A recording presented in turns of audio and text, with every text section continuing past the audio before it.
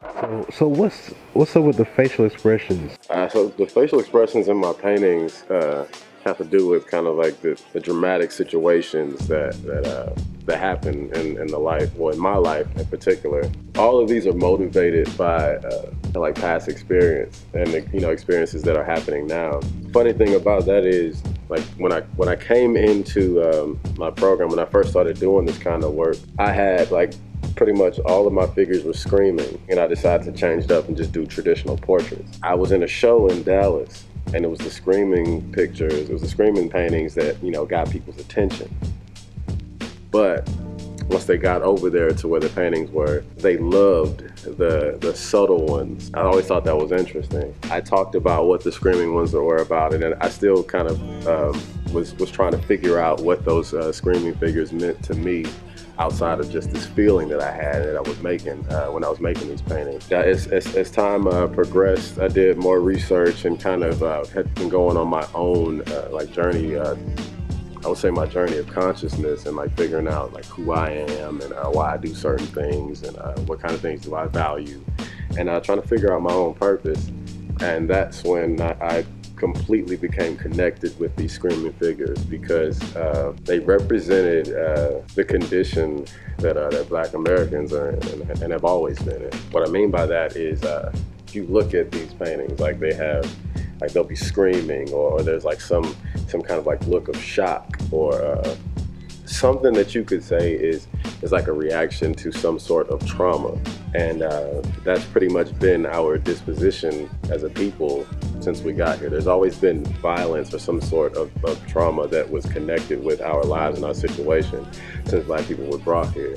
And it's something that has never really changed. And in one way or the other, even if violence has been toned down in a sense, there's still like remnants and like residue of like things that have happened back then that have affected us. We never really got like the therapy that we needed. I would say the closest thing we've ever gotten to therapy from said trauma would be, what we find in church. But other than that, we're kind of expected to just, like move on through life and kind of forget that we're traumatized. And so that's pretty much what I'm showing in my paintings is like the reaction to this trauma. And it somewhat is a daily thing, because, we live our lives based off of certain experiences that we've had. For an example, I have this one painting. It's more of a calm pose, but the figure is like calmly looking over his shoulder.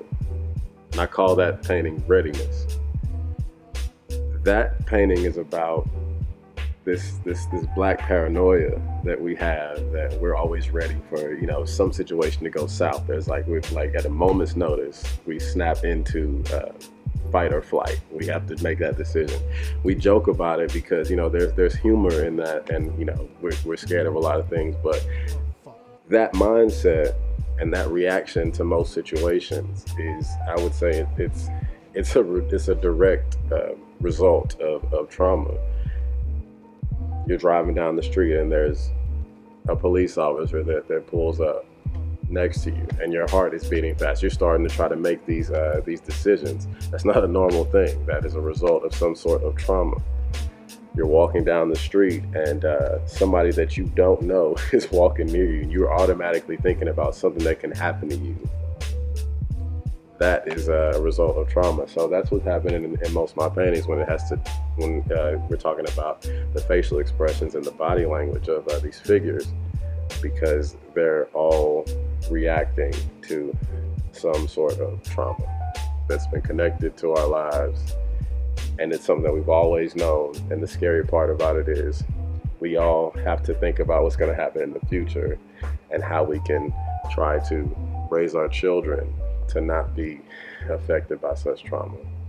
Sad thing is, we're not sure if we'll be able to do that.